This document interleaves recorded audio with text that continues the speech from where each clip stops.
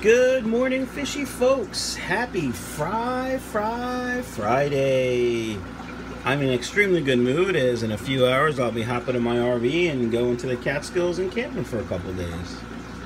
I know I just gave you guys a video yesterday because, you know, my schedule's all messed up. I thought yesterday was Wednesday. I don't know what I thought. Felt like making a video. How's that? Anyway, Fry Friday. I'm going to skip this tank for a second. We got these guys, the Sunset Platy Fry, which I guess are almost juveniles. Fry Friday plus juvenile, I don't know.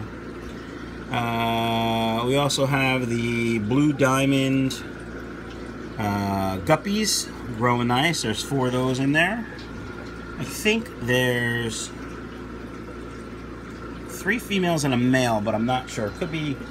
Could be 4 females. Now let's take a look at this other tank right here. This one, 2 pregnant female Sunset Platies.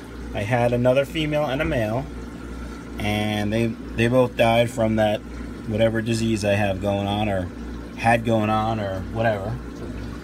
I was cleaning the tanks, doing a pretty large volume water change before I go away. That's probably enough water out of this tank for now. Anyway, and so what I like to do is I like to move all the stuff out of the way, especially if there's no fry in the tank, and try to get some of the excess mulm or detritus on the bottom of the tank. And when I did that, I noticed a little itty bitty tiny fry, like itty bitty, like hours old, if that. Now I don't see the fry. There is a possibility I sucked the fry up, but I don't think so. I think once I saw the fry, I stopped, but you never know. Remember yesterday's video, I mentioned how that one female was hanging out underneath the sponge in the back. And I said, I think she's getting ready to drop fry. I just gotta unplug my pump here. Hold on, sorry. Sorry about that. I don't see any more fry. I'm wondering if I interrupted her or what. So hopefully there will be more fry today or tomorrow, probably tonight or when the lights go out in a couple hours. I'm not worried about feeding them, quite frankly. There's so much stuff on the moss and the mulm. The fry should be fine. Look at all the fry in here. There's a lot of fry in there. What else we have? What else we have? That's not even close to being English. What else do we have? Nothing from these guys. Was kind of hoping I'd have some by now, but that's okay. Yellow tank. Oof. Saw some fry, some new fry earlier this week. Yeah, there's one up there. See if we can't see it without the glare. Can you see it? I can't see it. You know, one day I'm actually going to surprise you guys and clean these tanks, but it's not today. Not today. Anyway, there are some itty bitties in there, like a couple days old. Looks like there's probably 3 different batches in here. There's at least 2, but I think there's 3. We got the green cobra fry starting to show a tiny bit of color in the right light. They're going to be quite spectacular. Pretty excited about all these guys. They eat like pigs, which is nice because they're growing fast. Let's go over here. Oh, look. Fry. These guys are neon swordtails. Got them from Imperial Tropicals down in Florida. Hope everybody in Florida is being safe and smart. If the state tells you to evacuate, get the heck out. I don't know why you wouldn't. Hopefully everybody, you know, was prepared. If you have fish tanks, if not, you're stupid because we knew about this hurricane a week ago and you should have been prepared. Sorry to be so blunt. So we have a male and a female adult, and what appears to be a female, well, you really can't tell at this age, a female juvenile. That female adult also looks like she has more fry. Now these guys just continue to surprise me. Look at all these red wag platies in here. There's 3 generations, 3 different generations. I really thought I was going to lose the adults to whatever I have, but I didn't, so that's good. These guys continue to grow. They eat everything I put in the tank. You can see the fry eating on the moss in here, and that's fine.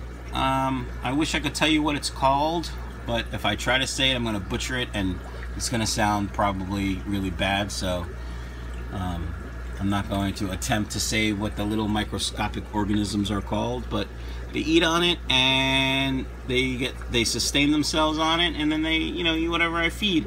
This tank is kind of funny because I feed adult food for the adults, and some of the bigger juveniles eat it, and then I use the small fish or fry food from Aquarium Co-op, and even sometimes I put Cyclops as well. So there's a lot of food that goes in this tank, and there's a lot of fish in this tank.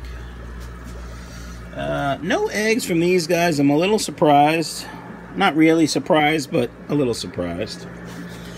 Let's take a look down here at the guppy tank. Also a lot of fry in here. Couple different generations, couple different strains of fry in here. I figured I would just throw all my oddballs in here and make whatever mutts we have. Try to pair them off. My local fish store likes male, female. That's what I get the most money for, so that's what I'll try to do. But you can see all the fry in here, also eating on the moss. You know, to me, it's a great way to raise fry.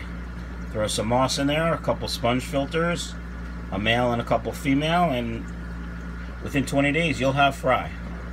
As long as there's places for them to hide, you'll have fry. You can see there aren't too many snails in here because these guys eat everything I put in. There are a couple snails, but not too many. Alright, this tank is funny because I thought it was only koi swordtails, but it looks like I must have thrown some other swordtails in there, some of those neon swordtails, and then there's a red wag platy, it looks like. So it's possible, because of how my system is set up, it's really not possible for red wag. Oh, unless it came from that tank up there with the red wag platies, which are juveniles now, which probably drains into that tank. Nah, I don't know how it got in here. Maybe I put it in here by accident. It's possible. Alright, that's it for fry. Everything on the top shelf, yeah, that's it for fry. Except for the angel fry. Looking good. Haven't fed them yet. I'm going to feed them and do a water change. I did a water change in this guy's tank. We're still looking for names. So far I have real contenders would be Bean and Corey. That's right, somebody suggested I name this guy Corey. Kinda, it's a little stalkerish if you ask me, but we'll see. If Corey watches this and comments that he's okay with it, maybe we'll name him Corey. We'll see though. Some of these guys are starting really to look like angels. Like that one right there, that kinda looks like, let's see if I can. Quality sucks. Starting to look like angels, which is nice. I've actually never discussed angel prices with my local fish store. He has another breeder that breeds these same angels, but I know he sells the crap out of them because I'll go in on a Saturday and there'll be, you know, 30 fish, and then in the middle of the week I'll stop by for something else or just stop by because I needed 2 and, you know, there's only 10 left. So I know he sells the crap out of them. Yeah, these guys are juveniles. Well, now I'd have to say no more deaths since I did that big water change, so that's good. Hi, Nico. Hi, Nico. Nico's nose. Okay. Alright, guys. Well, that's it. I'm gonna sign off and finish my maintenance in the fish room. And talk to you guys next week. Have a great weekend.